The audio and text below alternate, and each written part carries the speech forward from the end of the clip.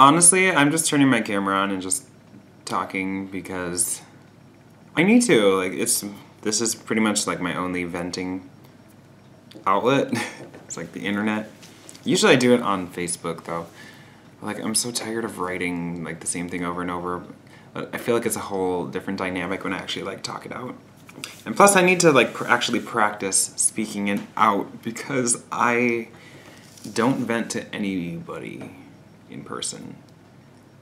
I mean, I have, like, I could probably count on one hand, like, how many times I've ever actually vented to somebody in person. Because, like, it's just really extremely uncomfortable for me. With, like, a history of, like, severe anxiety. Now, what I'm really talking about is just, well, pretty much anxiety now. Like, I don't really suffer with it as nearly as badly as I used to, because it used to be, like, chronic. But now it's more so, well, now it's more like situational, like being in front of a crowd and having to give a speech, or I mean, for me it's being trapped in a car, or as a passenger being a passenger in a car for like in a ride that's more longer than like 5 minutes, and then I get like really antsy and like I try to combat it by like going like on long distance trips like a couple times, and like those did not end well. Actually, my very last one was 2 years ago. Like, I'm really very good at hiding my suffering, in person anyway. Online I just blab it right out, but in person I'm really good at hiding my suffering, usually. But yeah, on this road trip, like, I ended up busting out in tears, like, without warning. Like, it was a mess. But anyway, usually I've been pretty good, but around this time, I've just been very stressed out lately, because I just have a lot going on. I mean, not like stressful situations so much, it's just a lot of stuff I have to do. My to-do list is full. Like, I'm constantly moving. There are always things to do. Like, I don't understand people who like constantly talk about how bored they are and how like they never have anything to do. It's like, open your eyes. It's like, how do you not see all these things? Like, or I don't know. Yeah, I'm a bit of a workaholic. Like, I create jobs, or I guess I kind of see jobs that no one else sees. It's kind of like, I think that falls into like my personality, that whole INFJ thing, like the Myers-Briggs personality. Like, I have the eyes of a hawk, so whenever something needs to be taken care of, I notice it from like miles away, and I'm like the first person to notice it, and I get frustrated. And because I'm an introvert, I'm not naturally inclined to delegate things, so I usually end up doing everything myself, because, well, if you want something done right, you gotta do it yourself. And like, I feel like it's much less stressful for me to just do the thing myself than it would be for me to train an individual how to do the thing correctly. So it just adds more stress. I don't know how to get all over that. Almonds I'm eating, by the way. But yes, today at work, well, it's just been like a really, really hectic weekend. I was constantly on the move, and I'm a horrible sleeper. So like literally like every night I wake up every single hour or two. I mean, usually I fall right back to sleep, but still, like, it's disturbed sleep. Excuse me. I never, hardly ever get like that deep, what is that, the delta stage of sleep? Or like the REM cycle? I'm an extremely light sleeper. And as a result, I'm fatigued like all of the time, except for when the moment my head hits the pillow at night, which is very frustrating.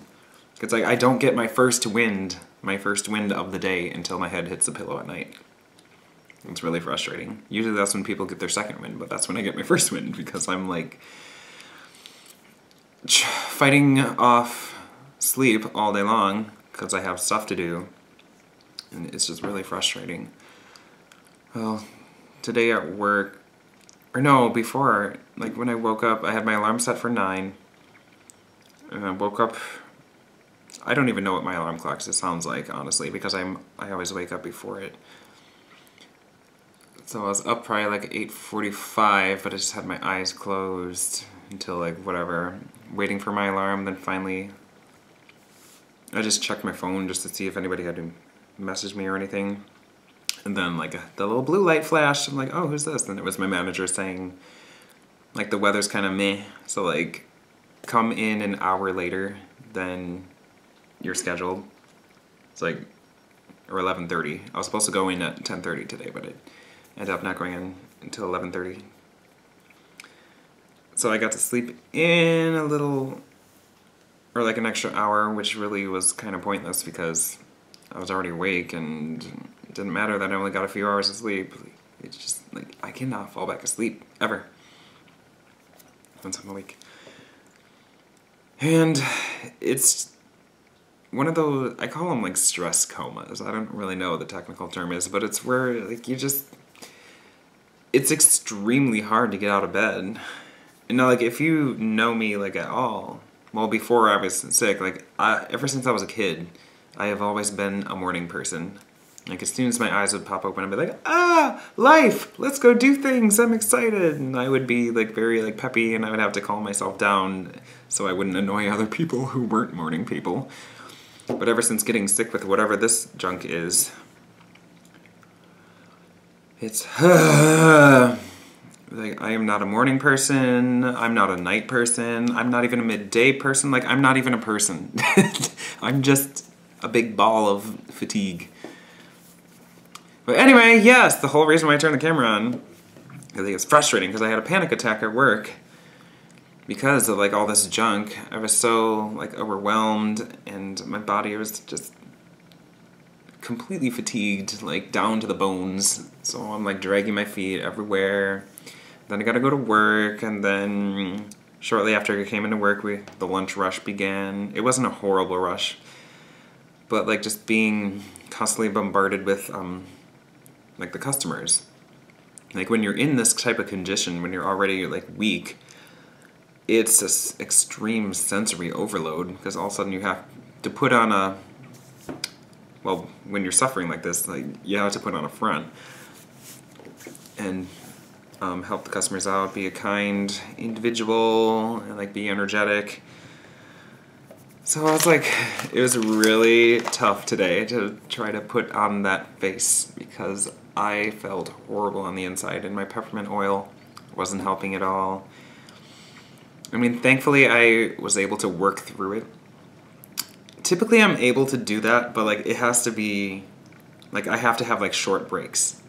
So like if it's just like all of a sudden customers to the door for like 2 hours and then I have to be like the one introducing them, be like, hey, how's it going? Welcome. Like the introductory person, then like I'm gonna have some issues because I won't have a break.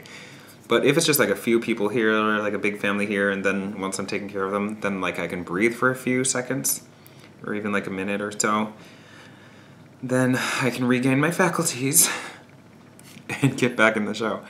So like with little breaks I can overcome. And thankfully it was like that today, but it was horrible. It's just, it's so frustrating because this happens to me like all the time now, especially that I just have so much going on constantly. I never have time to breathe. And even when I have days off, like every once in a while I'll have like a whole day off, I will be in bed till like at least noon. And I will just be sitting around my house or laying down pretty much all day. And then next thing I know, it's like midnight. And like I haven't done anything all day, but like the days just rush by. It's like my brain is constantly like rolling and rolling. It's like when people tell me they're bored, I'm like, how do you have time to be bored? Like if I have a 2-hour break between things, I mean like that's nothing to me. That's like a blink of an eye. Like, 'cause my brain just moves that fast. Oh, but today, like when I have those episodes, It's like everything outside is moving fast forward, but inwardly it's slow motion. Like I cannot think. I know for a fact like some customers were giving me strange looks because like my brain couldn't process what was going on. Like they'll order like just like a simple like specific thing off the menu, and then like I would completely forget like what's on that, or like forget what they said, or like forget what to say next. Like, and in the position I was in, like, you have to be quick. I'm like, hey, da da da. Like, when I'm in this condition, it's like, And also, since you're right in front of the people, I didn't want to just casually go over to the person next to me and be like, hey, let's switch. Like, I just don't want customers to question, be like, why didn't he want to help me? It's because I'm black? No. You know, it's just like stuff like that. I might be overthinking it, but still, it's like, in the moment, you just don't know what to do. And plus, I am a fighter, because since I've been dealing with stuff like this for so long, I mean, even anxiety, like, for over 21 years, like, you just learn to fight, because there's no other option. I don't want to just sit around and be a nobody in my house, like, comfortable.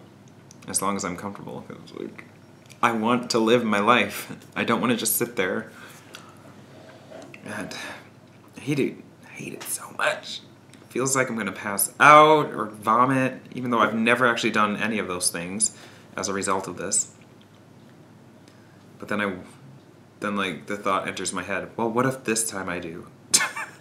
It's, slap me across the face. I don't know. I do kind of think some of it's medical related. Because I don't exercise. I've never had like a good constant exercise. I've tried so many times to start like creating exercise habits because I know that would help a lot.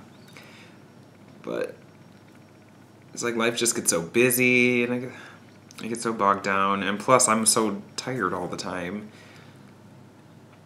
And it's just, it never sticks, no matter how many times.